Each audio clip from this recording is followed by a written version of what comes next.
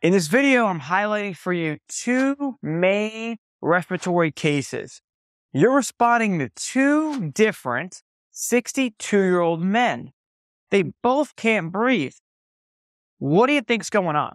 Here's what we got. The first 62-year-old gentleman, you respond to a 62-year-old male with shortness of breath.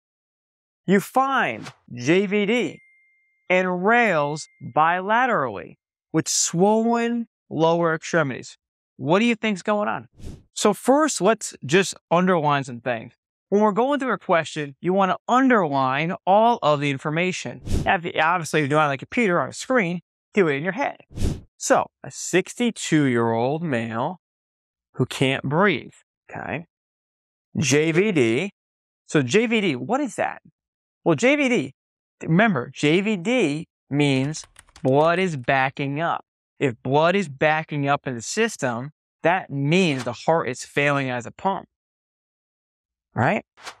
So any question you get, oh, there's JVD. Well, I'll tell you right now, the heart is not pumping effectively if there's JVD. The question is, when we look at everything else that's going on with the patient, there are a few different things that cause JVD, right? What is it? We're going to find out. Well, there's Rales bilaterally in this patient. What is Rales bilaterally indicative of? Well, it is fluid in the lung. And if we have JVD and there's fluid in the lungs bilaterally, and there's swollen, meaning edema, in the lower extremities, they're kind of hinting at, what do I think this is?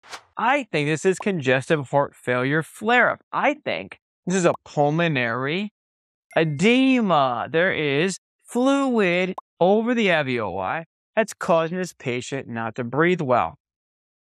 See how if you understand the hallmark signs and symptoms, it's easy. The thing is, check me out here. A patient says they're short of breath. When we look at the history, do a physical exam, and get vitals, and again, at paramedic level, do an EKG, right? With that information, we then narrow down the track on what we think is going on. You see where I'm going with this? Now look at this next patient. Same age. Here we go. You are called to a 62-year-old male. Here we go. With breathing difficulty. Okay. So I'm going to a 62-year-old male and they can't breathe. So give me some info. Well, he's got a productive cough with Rales on the right side of his lungs. It's productive cough. Okay. So he's coughing up something. I don't know what color, but he's coughing up something. He's got Rales on the right side of his lungs, so not on the left. Okay.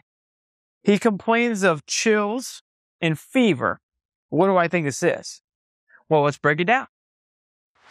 What respiratory condition, when we talk about an early onset of it, has unilateral Rales or could have unilateral Rales? This is a common call that you'll get from a skilled nursing facility where they're like, could be, because they're on the fence. They're not sure. They think, could be fluid in the lungs, could be pneumonia, right? That's what they're thinking about. It's pneumonia, right? 62-year-old male patient, can't breathe, productive cough, probably green or yellow sputum. They have Rales on the right side. So if you have a patient who is coughing up their productive cough, right? They're having a hard time breathing. Maybe it's been more gradual. They have fever. They have chills. They're weak. They're tired.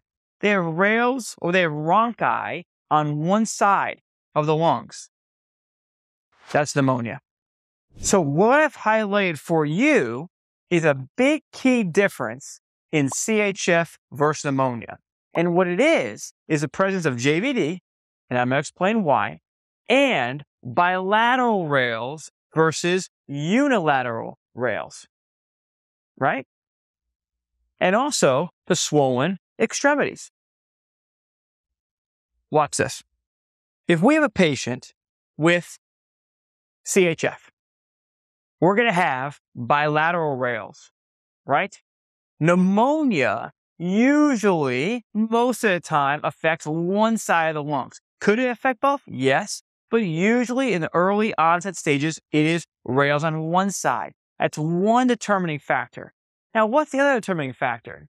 When a patient has pneumonia, is their heart affected right in the beginning? Is their heart being squeezed like a cardiac tamponade?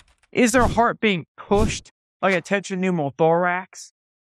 Is their heart or a chamber of the heart failing like in CHF? Notice those three conditions, tension pneumothorax, cardiac tamponade, and this one, CHF, they all cause JVD because JVD is blood backs up. JVD is your heart failing as a pump. That is not pneumonia. That's not pneumonia. Pneumonia is you've got junk, you've got infection in your lungs. We got to clear it out because it's getting in the way of gas exchange and making your lungs more stiff and not as mobile. Now, a lot of you asked in the comments about how to prepare for school, how to get through school, and how to pass NREMT. The first link in the description is a study tool that I give to all my students to accomplish all of that. It's called the Video Vault. Inside the Video Vault is over 480 videos of content, audio files, worksheets, practice quizzes, our community group. What I do in the Video Vault is take all the concepts you need to know to pass school at NREMT, and I break them down simply for you, so that way you just follow along with the videos, you follow the study plan, and you pass. I give my students lifetime access in the first link in the description, and I'll see you on the inside.